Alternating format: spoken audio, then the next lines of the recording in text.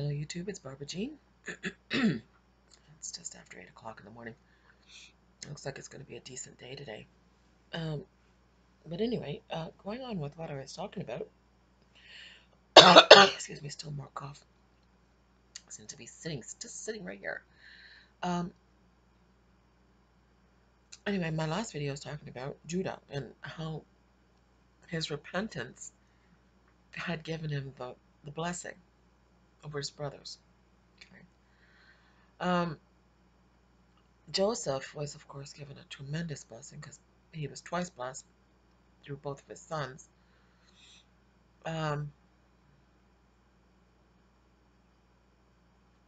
But Judah was also given the blessing because of his repentant heart. The power of repentance is huge. Anyway, the reason why I was going through all this was because I was thinking about how at the time of Jacob's trouble,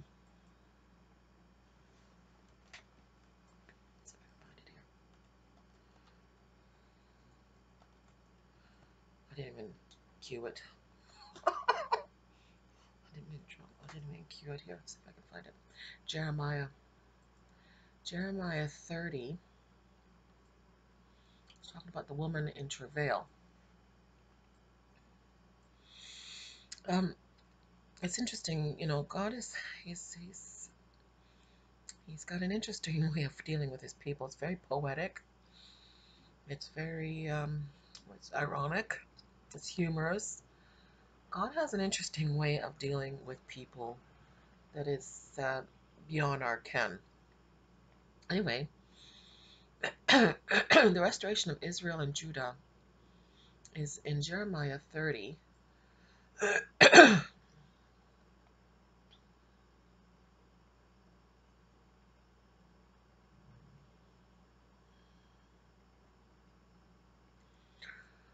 The word of the Lord came to Jeremiah from the Lord, saying, Thus spake the Lord God of Israel, saying, Write all these words that I have spoken unto thee in a book.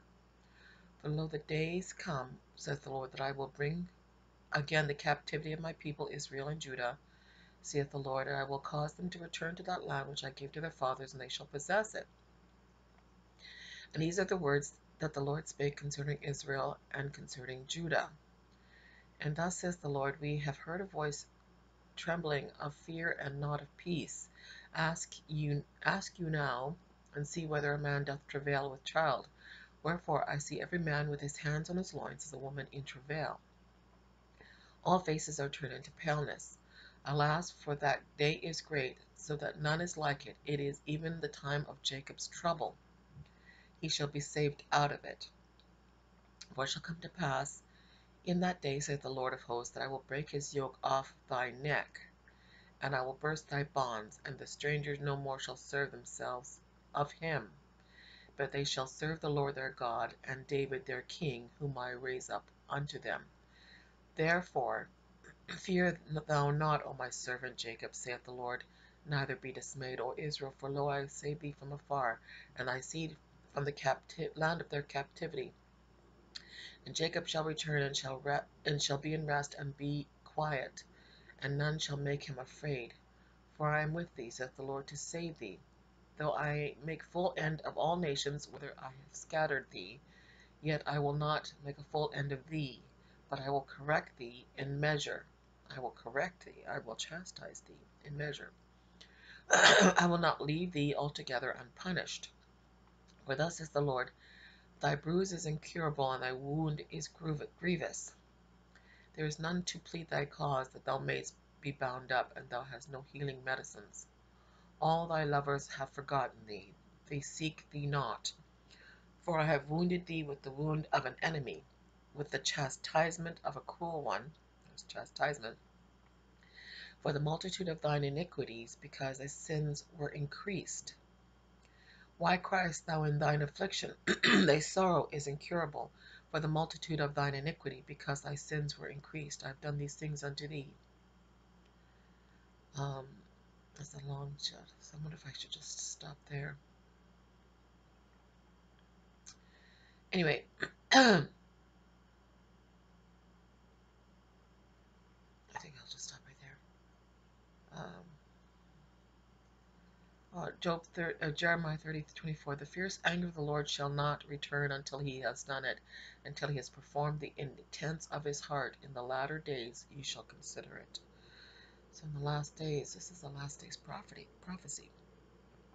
And he's talking about chastising them. He's going to bring them back to the land, but he's also going to chastise them. And it's the time of Jacob's trouble, and it's talking about men having their hands on their loins as though they were giving birth. They're going to feel childbirth in these men are going to feel childbirth. Jeremiah 36. And now you know whether a man doth travail with child, therefore do I see every man um, with hands on his loins as a woman in travail, and all faces turn into paleness. Alas, for that day is great, so none is like it. It is even the time of Jacob's trouble, but he shall be saved out of it. Going back here, I just want to show you something that I never saw before. Well, I maybe saw, but didn't really clue into. I'm just going to make a note of that. Time of Jacob's trouble. I'll just paste that to my notes. Back in Genesis, at the blessing of Joseph, um, Jacob is blessed all his sons in uh, Genesis 49. 7 times 7. 49 is 7 times 7. Isn't that interesting? Isn't that interesting? 7 times 7 is 49. Chapter 49. Jacob blesses his sons. I wonder if that's a coincidence. Must be a coincidence. Anyway, Genesis 50. Jacob dies. And I was reading this, Genesis 50, verse 1. And Joseph fell upon his father's face and wept upon him and kissed him. And Joseph commanded his servants, the physicians, to embalm his father. And the physicians embalmed Israel. So they embalmed um, Jacob's body. Okay. And 40 days were fulfilled for him. For so are fulfilled the days of those which are embalmed. And the Egyptians mourned for him 60 days. The Egyptians mourned for Jacob 70 days. And when the days of mourning were past, Joseph spake unto the house of Pharaoh, saying, If now I have found grace in thee, I speak, I pray, in the ears of Pharaoh, saying, My father made me swear, lo, I die in my grave, which I digged for me in the land of Canaan. There thou shalt bury me. Now therefore let me go up, I pray thee, and bury my father, and I will come again. So Egypt mourns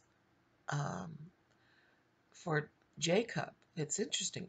Egypt, or basically all of Egypt, and I'm just talking about just the Egyptians, but it was the Gentiles. It's talking about the Gentiles here. The Gentiles, Egypt, mourned Jacob for 70 days.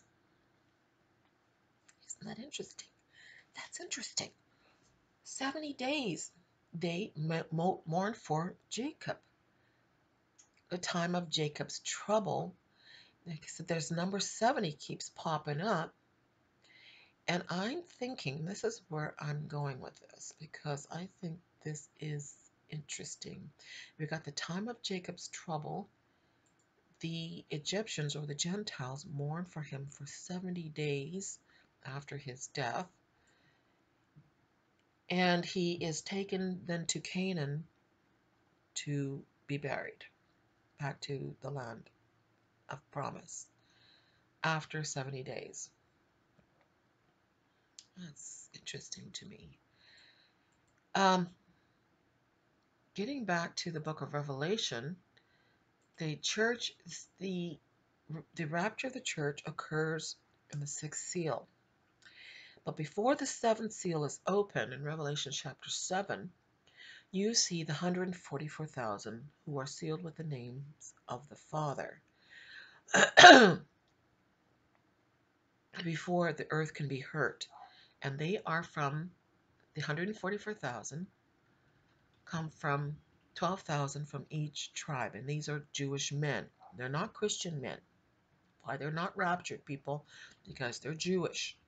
These are Jewish men who are given charge over the planet, interestingly enough. These 144,000 are given charge over the planet for 70 years. I'm coming to this conclusion that they are given a time to rule, which has been their desire to do so, and they're given 70 years, the time of Jacob's trouble. And it's time of Jacob's trouble because these are the sons of Jacob. The blessings that were given to the 12 sons is being played out big time right here. Reuben, Gad, Asher, Nephilim, Manasseh, Simeon, Levi, Issachar, Zebulun, Joseph, and Benjamin. And they are sealed with the name of the Father. And then we see this multitude. We see the raptured church in Revelation chapter 7. 7. Not coincidence. And then we see in Revelation chapter 8, the seventh seal is open. Now you remember, each seal goes with each letter. Each letter goes with each seal. There's a direct correlation between the seals that Christ opens, which is his Q plan. It's his plan to conquer the world and make an end to sin, is the seals. When he opens the seals, it begins a dispensation of his victory, his conquering and to conquer and conquering. He is conquering the world through his plan. And every time he opens a seal, another plan is developed, or another plan is revealed on how he is defeating the enemy. He defeats each seal, with each letter to the church, and each letter with each seal, he is conquering the world. It's his plan. And with the seventh seal, he opens, and then there's a great disaster that comes upon the earth. Remember, the Church of Philadelphia is safe from this disaster. The Church of Philadelphia has been removed from this disaster. But this tremendous disaster happens at the beginning of the seventh church age. And I believe it's only going to be 70 years long. I think it's a 70-year period. It's just what's coming to me. That this period is the period of the Noahides, and Jesus is going to let them have their time to rule and reign. They've been longing for it. He's going to let them have it. Okay? Because the 1,000-year reign isn't just the reign of the Jewish people, it's the reign of both Jew and Gentile together. Think about that. The millennial reign isn't just about the Jewish people, it's about the one new man. The woman in heaven has just given birth to the one new man. And the reign of Christ on earth isn't just about the Jewish reign. It's about this Jewish man who's married a Gentile bride. And it's about them ruling and reigning together as one in unity. Okay? That's what it talks about. This one new man in the scriptures. It talks about how he's going to bring these two and they will become one. The rule of the bride and the bridegroom. They will be one. They will rule as one. The male and the female, the red and the blue, and they become purple. The ruling, the crowning glory. The millennial reign is about Jew and Gentile together. But Jesus is going to let the Jews have a time to rule the world, and it's going to take 70 years for the spirit of Babylon to finally emerge from their souls. And as a result of it, these 144,000, he will not lose even one of these 144,000 who are sealed with the name of the Father. They're given a task to bring the world back into order after this great disaster in Revelation chapter 8. This is what's coming to me. They are given the task to bring the world back into order. This 144,000, they are given, Israel will be given the opportunity to rule the world for 70 years. That's not till the last 7 years of these 70 years that they're going to finally wake up to the spirit of Babylon that's in them. As you recall, in Revelation chapter 3, the church of Laodicea, they're very rich. It's the spirit of the love of money and the betrayal. As you recall, the sons of Jacob betrayed their brother for money. Their love of money outweighed their love of their brother. Judas betrays his brother, Jesus Christ, for 30 pieces of silver. And he didn't repent. It's the same thing with the Pharisees. Jesus spent a great deal of time with his Pharisees. He must have had a plan for them. Otherwise, why would he bother? Why would he have bothered to spend so much time arguing with them, trying to bring them to some sensibility of their sinfulness, sensibility of their pride, sensibility of the Judas spirit, the sensibility of the spirit of Cain, that the desire to kill one's brother rather than repent. He must have a plan for them. In the church of Laodicea, he chastises them. He loves them with brotherly love. He doesn't love them with the agape love that he loves his bride with, his church. He loves them with phileo love. Is that a coincidence? It's not a coincidence, people. He loves his Gentile bride with agape love. But he loves the church of Laodicea, the last days church, with phileo love. And who is in charge? Who's given charge over this period of time? His brethren, the 144,000. And they are given charge for, I believe, 70 years. They are given a period of a repentance time of 70 years. This is what I'm coming to. And in this period of 70 years, the third temple will be built. That's what it says in Revelation chapter 3, the church of Philadelphia. What does he say? He says, "Behold, I will make them of the synagogue of Satan, which say they are Jews and are not, but do lie. Behold, I will make them come and worship before thy feet, and to know that I have loved thee." They're going to build that third temple, and they're going to worship at that third temple. But Jesus still considers some of the synagogue of Satan because they haven't yet repented. It is their unrepented heart that makes them part of the synagogue of Satan. It's the same with us, the Gentile people. If you haven't repented and given your life to Jesus Christ, you're still part of the synagogue of Satan. You're not saved. So therefore, you're part of the synagogue of Satan. And he even qualifies the church, the Gentile church, even more when you go through all the churches and all the way he judges the churches.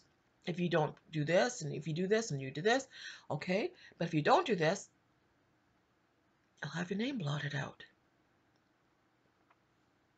Okay? So there are qualifiers here. And the reason why he calls the Jesus people, not that they don't have the lineage of Jewish, not that they don't have the Jewish lineage. It's not about that. It's not about not having a genealogy that says you're Jewish, that qualifies you as part of the synagogue of Satan. It's your unrepentant heart. It is the spirit of Cain, the spirit that kills your brother, resentment and jealousy and fairness, and that's what caused Cain to kill his brother. That's that same spirit, and that's what qualifies you and makes you part of the synagogue of Satan, not your genealogy. But Jesus is going to put them through a testing period. And this is the church of Laodicea. And its beginning dispensation is when he seals the 144,000 with the name of the Father. And these 144,000 are going to keep the world in line, basically, and they will probably use the Noahide laws to do it. And Jesus is going to give them the opportunity to rule the world for 70 years.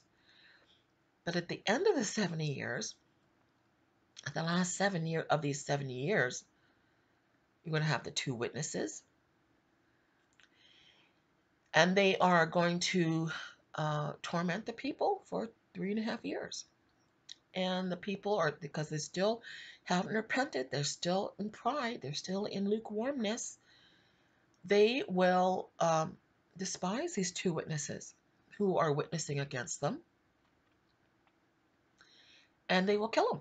Just with the same spirit of Cain that killed Jesus, they will kill the two witnesses. And when they rise up from the dead, many of them will realize their error towards Jesus Christ, and their error, of course, their error towards these two men who are witnessing about Jesus Christ. But they will also repent of their misconceptions, their wrong thinking, their betrayal, their spirit of Cain, and they will repent. And Jesus will not lose even one of the 144,000. The 144,000 will be faithful to the end, and they will not, when the woman in heaven gives birth, and they're all going to feel it. The two witnesses come first. They testify for 3.5 years. The woman in heaven gives birth, and Jacob's trouble, that's in Jeremiah, they're all going to feel it when the woman in heaven gives birth. And they're going to acknowledge, as Judah did. Judah acknowledged that the woman was more righteous than he. Whoa, lights going on. Whoa. Judah is going to, Israel is going to finally acknowledge that the woman that Jesus loves, this Gentile bride who had the spirit of repentance in her, who was cleansed by the very blood of Christ Jesus and sanctification of the Holy Spirit, was more righteous than they. And they're going to repent for their enmity for the woman, because of their enmity for the woman, the Gentile bride. And they're going to come to the conclusion that they were sinners and are sinners. And they're going to feel this child being born. They're going to feel it in Revelation chapter 12. Satan is going to be thrown down. And then he's going to go after the woman, the Christian church that's still left on earth, and they're going to be supernaturally protected. Another witness that the dragon can't touch her because of her righteousness. Because of her righteousness, because of the blood of Christ and the sanctification of the Holy Spirit will keep her safe. Another witness to them that they were wrong and that the woman was more righteous than they, because they were able to receive their brother Jesus Christ. Oh, this is amazing stuff. Then the beast implements, once he realizes that he can't destroy the woman and that he can't destroy those who are left behind, the Christians who are supernaturally protected, he's going to divide his household and go after his own household and insist loyalty towards him and him alone. And he's going to implement the mark of the beast. Okay? That is when he does that. And the 144,000 say, no, not going to do it. I don't care who you are. We've been wrong. They've repented in their hearts. Satan will not have power over them any longer. And they will give their lives. And not just the 144,000, but millions and millions of other people whose eyes will have been opened by this whole thing, this whole process. And Jesus will sit on a cloud with a sickle in his hand. That's Revelation 14:14. Double seven, double seven. Interesting. Double seven, double seven. He sits on a cloud, and I looked, and behold, a white cloud, and upon the cloud sat one unto the Son of Man, having on his head a golden crown, and in his hand a sharp sickle. Judah, who his garments are blood stained, it talks about him having this this wine harvest. For the harvest of the earth is ripe. So I'm telling you, that's what I'm saying. This the seals, him breaking the seals is his cue plan for saving the earth and humanity from Satan's clutches. It's his plan. It's his salvation plan, people. Revelation 18, and another angel came out from the altar which had the power over fire. And he cried with a loud voice unto him that had the sharp sickle, saying, Thrust in thy sharp sickle, and gather the clusters of the vines of the earth, for her grapes are fully ripe. And the angel thrust in his sickle in the earth, and gathered the vines of the earth, and cast it into great winepress of God's wrath. And the winepress was trodden without the city, and blood came out of the winepress, even unto the horse's bridle, by the space of 1,600 furlongs. It's a lot of blood. Once the harvest of the earth has happened, then comes the plagues, the bowl judgments that come from his hands. And if you remember in the book of Numbers, Numbers chapter 7, it talks 13 times about this bowl that weighs 70 shekels. It's interesting. It's all very interesting. Um,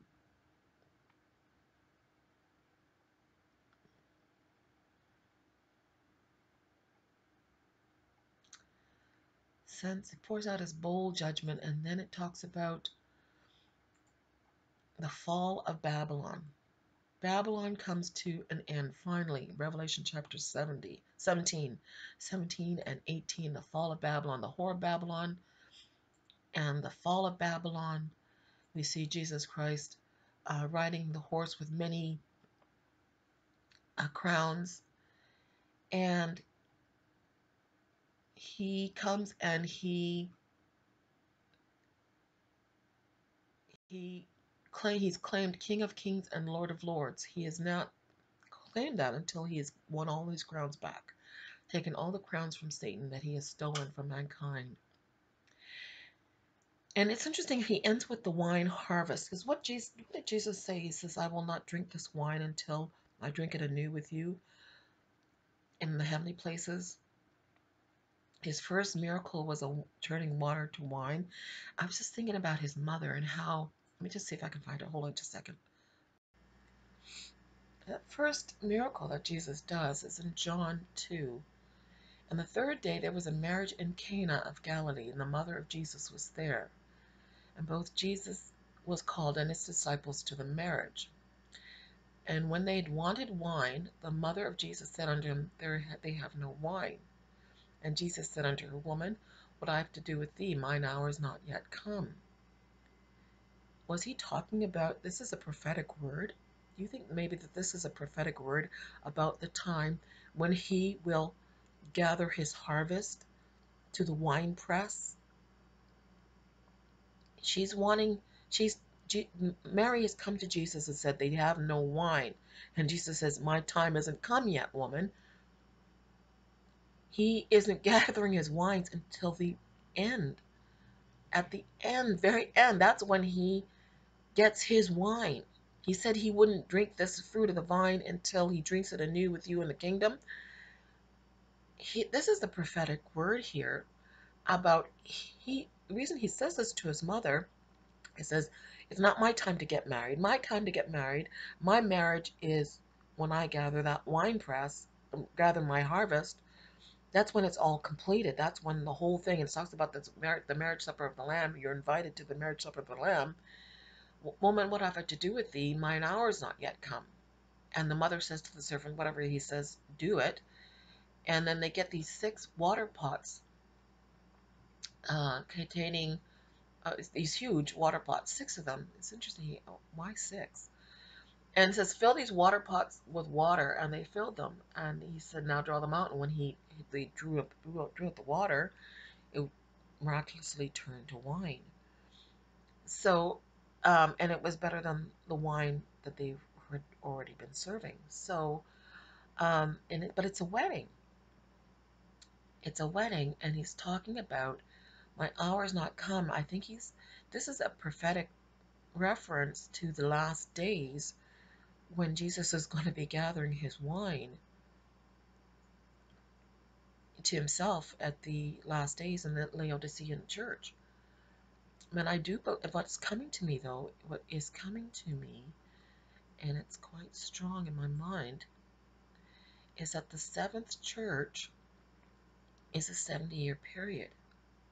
The Gentiles mourned for Jacob for 70 days. And the time of Jacob's trouble, when they finally come to themselves, it's going to take 70 years of this Jewish rule.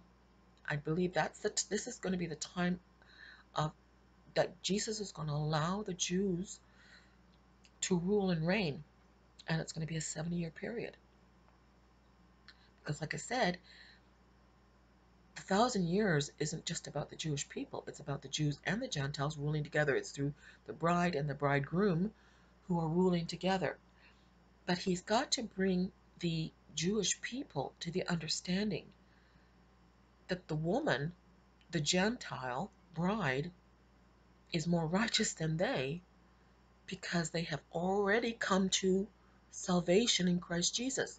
They've already come to repentance. They've already come to sanctification through the blood of Christ. And that repentance and that sanctification is more than enough. But they're not there yet, people. They haven't yet come to that conclusion. They haven't yet come to repentance for killing their brother Jesus. They haven't yet repented of the spirit of Cain. They've still got Babylon stuck in their hearts and their minds. And they think if only we can rule, if only we have that opportunity, well, God, Jesus is going to give them that opportunity. He's going to give them the opportunity. But when they see the 2 witnesses, killed on the streets, and then they rise up, they're going to feel that child being born in heaven. And they're going to come to the conclusion that the Gentile bride was more righteous than they because they accepted Jesus when they had the opportunity to. But Jesus is going to bring them to repentance, and they will have to pay with their very lives, unfortunately. They're going to have to pay with their very lives. By not receiving the mark of the beast, they're going to have to overcome their own system that they've set up for themselves. The Noahide laws. I believe that that's where this is leading. This is an incredible story here. Jesus is showing us this is an incredible book. The book of Revelation is incredible. The whole book is incredible. The whole Bible is incredible. It's showing us something from the beginning, showing us the end from the beginning.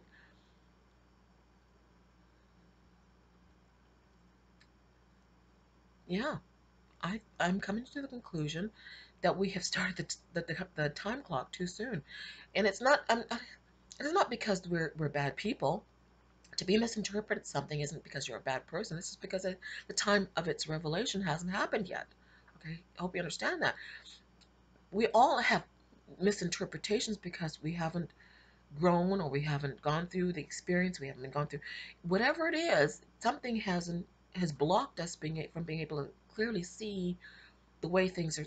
See the mystery. But it's the honor of kings to search out the matter and to solve the mystery. And God has given us kings and queens in his kingdom this wonderful ability through the Holy Spirit indwelling in our third eye there, when we're now ready to receive it, that he starts to show us these hidden things that we weren't able to perceive before. And there's nothing wrong with speculating, unless, of course, you take the speculation into places that it shouldn't go. Um, But the whole thing, I think, is just to learn how to trust God. He's got a plan. He's got a plan, people. His plan and his seals are not something to fear. It's God showing this is the next plan. This is the next step in my conquering and to conquer the world system. And the last to be conquered is the spirit of Babylon, which unfortunately the Jewish people are still entrenched in. They're still got Babylon in their souls. They were taken into captivity all those thousands of years ago. You know, the book of Jeremiah. Jeremiah was, the prophet that was trying to warn them from Babylon, and yet they couldn't seem to perceive their pride was what was in fact, wasn't it Jeremiah was trying to say, humble yourselves and repent, you'll be saved. No, it couldn't do it. And so they were taken into captivity by Babylon because of what? Because of their pride. Because of their pride, they couldn't bring themselves to humble themselves to let go of their pride, and therefore they were taken into captivity by Babylon. And what is the last church dealing with? The spirit of Babylon. That's still in their soul, and he's going to take 70 years of their captivity in this last days during after this when the church is removed, the Church of Philadelphia is taken out of the way, Christ's bride is removed, and they're still going to be they're still the spirit of Babylon is still in them. They still don't perceive that their enmity for the woman and their unrepentant heart is what is causing them to still be entrenched in the spirit of Babylon. But the spirit of Babylon will rear its ugly head in the last 7 years. Um, it will come to a head when the two witnesses are given 3.5 years to prophesy and to preach to them. And then the woman in heaven gives birth, and they come to themselves, and they're going to feel it. They're going to feel that birth, and they're going to come to the conclusion the woman in heaven was more righteous than they. Okay? Anyway, this is where I'm coming to, people. This is what the conclusion I'm coming to.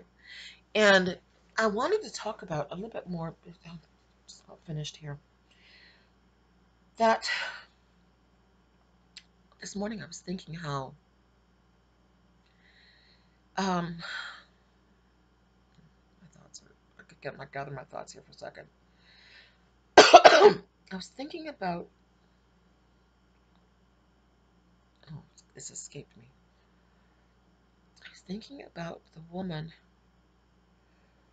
oh, perfect, that's it. He was going to make his bride without spot or wrinkle. His game plan, um, remember, it says in the book of 1 Corinthians, it talks about the perfect. When the perfect comes, then that which is in part will be done away with. And the perfect, what he's talking about in 1 Corinthians 13 is love, agape love. Fear. Let me see if I can just find it quickly. In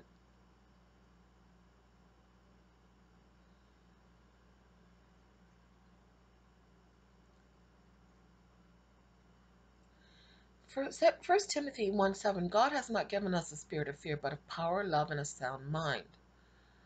Um, it does not give us a spirit of fear. There is no fear of God before there. Oh, no, that's not what the word's looking for. Um, for you have not, Romans 8:15, for you have not received the spirit of bondage again to fear, but you have received the spirit of adoption, whereby we cry, Abba, Father. Um, it's a spirit of fear that he's removing from his church, which let me see if I can find it here. Um,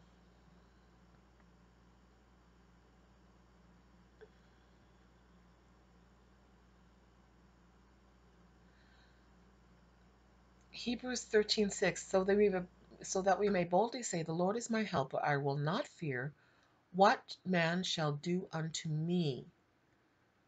Um, hold on, let me just see if I can find what I'm looking for. Just a second. That didn't take me very long, just took me a moment. 1 John 4. Um, let's start at verse 15. Whosoever shall confess that Jesus is the Son of God, God dwells in him, and he in God. And we have known and believe the love that God hath to us. God is love. He that dwelleth in love dwelleth in God, and God in him. Where herein is our love made perfect, that we may have boldness in the day of judgment, because as he is, so are we in this world. There is no fear in love, but perfect love casts out fear, because fear hath torment. He that feareth is not made perfect in love. We love him because he first loved us. So the perfect is agape love. And fear is not perfect. There is no fear in love. And the word here for 18 is in agape. There is no fear in agape. Okay? That lover-like love. There is no fear. Jesus has no enmity for the woman. We, the bride of Christ, are coming to that place where we are coming to know that he loves us, and that there is no fear in us for our lover, Jesus Christ, who loves us with that lover-like love. There is no fear. What his plan is to remove the fear from our hearts. When he opens a seal, we've overcome another level of fear. So he's he allows Satan to do his worst, because that's when God does his best. You understand what I'm saying? When he releases the hounds of hell to do their worst on mankind, it's when God does his best, because we are still standing in Christ. Hold on, let me just find the verse. I think it's in, is it Romans? Romans, I think. Romans 8? Romans 8, I think it is.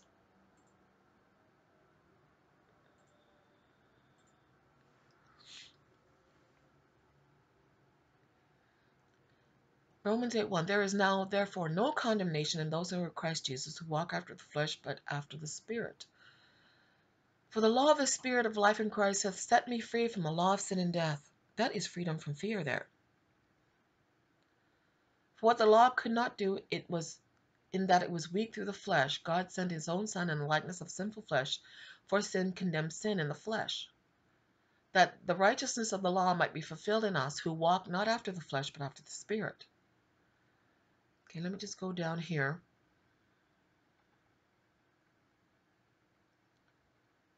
Um, and if Christ be in you, this is verse 10, the body is dead because of sin, but the Spirit is life because of righteousness. But if the Spirit of him that raised up Jesus from the dead dwell in you, he that raised up Christ from the dead shall also quicken your mortal bodies by his Spirit that dwelleth in you. Therefore, brethren, we are not debtors, not to the flesh, nor to live after the flesh. For if you live after the flesh, you shall die. But if you through the Spirit do mortify the deeds of the body, you shall live. For as many are led by the Spirit of God, they are sons of God. You have not received the spirit of bondage again to fear, but you have received the spirit of adoption, whereby we cry, Abba, Father. There it is again, that crying, Abba, Father, that releasing of fear. And if children, then heirs, heirs of God, and joint heirs with Christ. If so be that we suffer with him, that we might also be glorified together. And this is the part I really want to get to. For I reckon that the sufferings in this present time are not worthy to be compared with the glory which shall be revealed to us. For the earnest expectation of the creature waiteth for the manifestation of the sons of God. For the creature was made subject to vanity, not willingly, but by reason of him that hath subjected the same in hope. Because the creature itself also shall be delivered from the bondage of corruption into the glorious liberty of the children of God. For we know that the whole creation groaneth and travaileth in pain together until now. Not only they, but also ourselves also, which have the first fruits of the Spirit, even we ourselves groan within ourselves, waiting for the adoption, to wit, the redemption of the body. For we are saved by hope. But hope that is seen is not hope. For what man seeth, why does he yet hope for it? But if we hope for that which we see not, then we do with patience wait for it. Likewise the Spirit also helpeth our infirmities, for we know not what we should pray for as we ought. But the Spirit itself makes intercession for us with groanings that cannot be uttered. Going down, I want to go down here to verse 31. What shall we say to these things? If God be for us, who can be against us? That's the main thing. If God be for us, who can be against us? No matter what Satan is unleashing at us, nothing, nothing can separate us from God's love. His perfect love casts out the fear of man, of what man unleashes on man. The Cain spirit of Cain, cannot defeat. Think about it. Cain killed his brother. But the spirit of Cain can't kill God's love towards us. And that casts out our fear. What shall we say of these things? If God be for us, who can be against us? He that spared not his own son, but delivered him up for us all, how shall he not be with him who freely gives us all things? Who shall lay anything to the charge of God's elect? It is God that justifies. Who is he that condemneth? Is it Christ that died? It is Christ that died, ye rather, that is risen again, who is even at the right hand of God, who also maketh intercession for us. Who shall separate us from the love of Christ? Shall tribulation, or distress, or persecution, or famine, or nakedness, or peril, or sword? So all the things that Satan unleashes against us, that makes us take our eyes off the heavenly prize and has us looking around, like Peter on the troubled sea, has us looking in fear. Oh, we got to take our eyes off the world and what the world tries to unleash against us, the hounds of hell that Satan unleashes towards us, and keep our eyes on the prize and keep our eyes on that heavenly hope. And that's what removes the fear from our heart of what man tries to do unto other men. We are conquerors when we no longer fear what man can do to us. That's what makes us perfect. That perfect love casts out fear.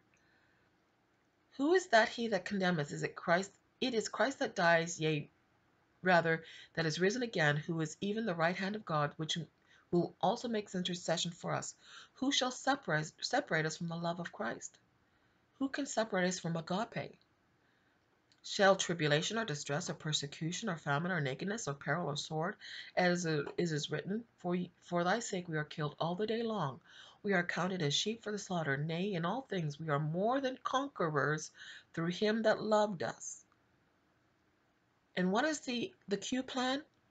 He opens the first seal, and the one who's going forth is going forth to conquering and to conquer. It is Christ on that white horse who opens the seals and unleashes basically the hounds of hell on his sheep in order to what? To remove the fear of man from our hearts. We know that in Christ Jesus, by resting in him and trusting in him and hoping in him, that removes the fear of man from us. That's what he's trying to do. He's trying to remove that fear, because perfect love casts out fear. When you love Christ perfectly, you have no fear. That makes sense? And 1 Corinthians, when the perfect has come, he will do away with, we will no longer see through a mirror darkly, we will see through a mirror clearly, because we'll be able to see the plan, and our faces are face to face with God, and we're seeing him face to face. We shall see him as he is, and we shall be like him. Christ had to trust the plan.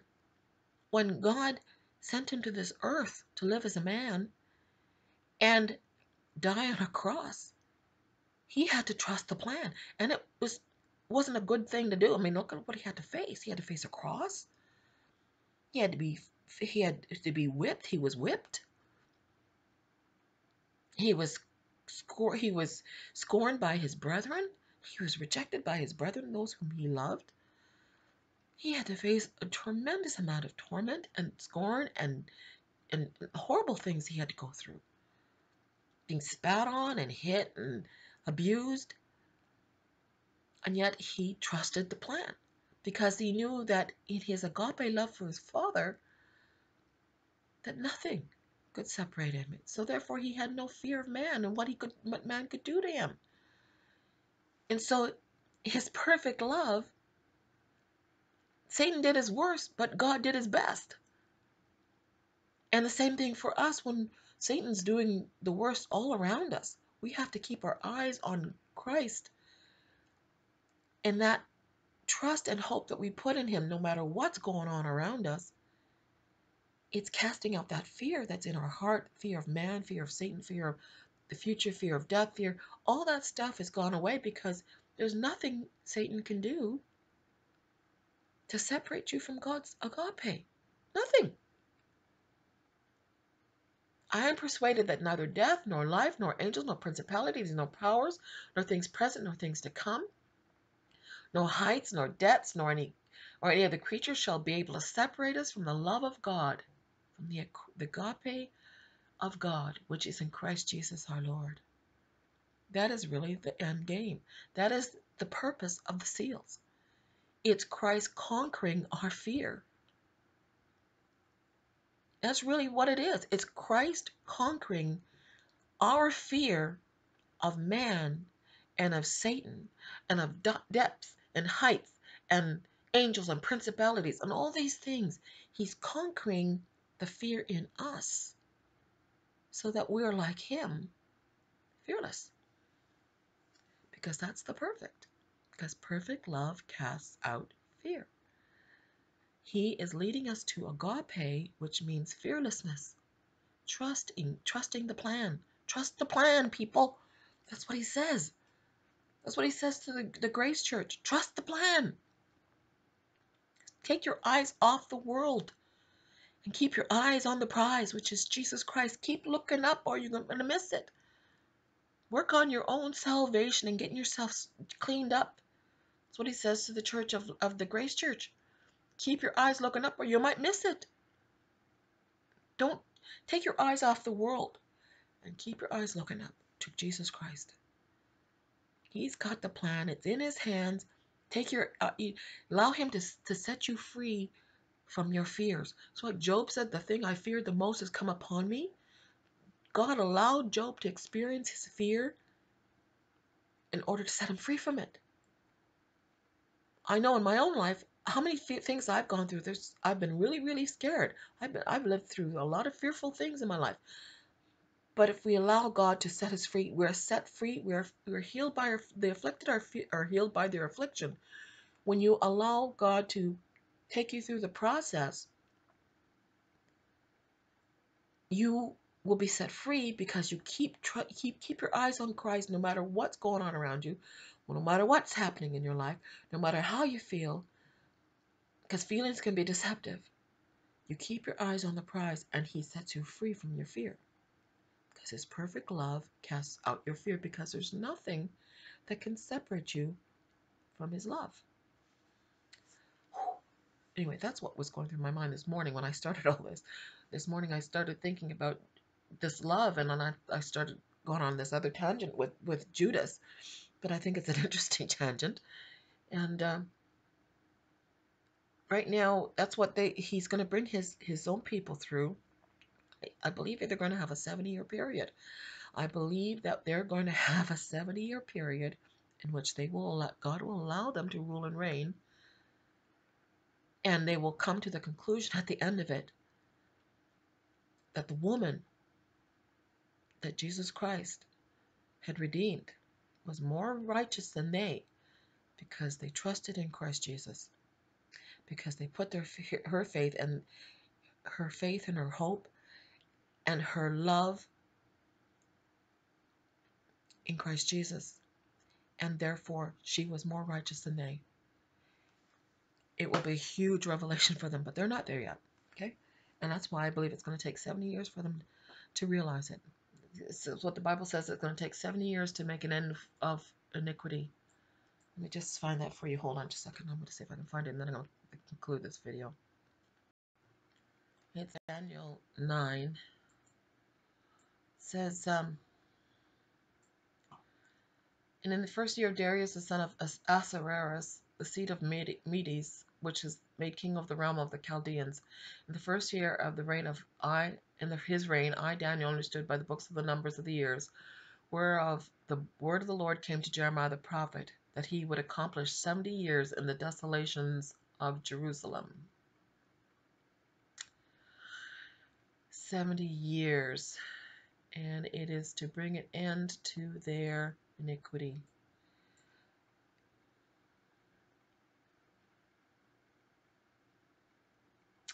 Anyway, I think that's all I need to say for now. Just something, like I said, some thoughts going through my head. I always wake up with these thoughts, and if I don't get them out, then they end up piling up, and then I end up with extremely long videos because I have let them go too long. But anyway, yeah, I hope this is giving you some food for thought, but I'm coming to the strong conclusion that the Jewish people will be given 70 years to rule and reign. And in the end of it, they will be set free from the spirit of Babylon. Okay? But this is not until after the rapture of the church. The rapture of the church occurs. There's a terrible devastation of the world. And these 144,000 Jewish men are given rule and reign. And they'll do a good job, I think, for the first part until the last part, until they realize that the spirit of Babylon is still in them, and it'll rear its ugly head with the last 7 years with the Antichrist. And anyway, that's all I need to say. God bless. I'll talk to you later.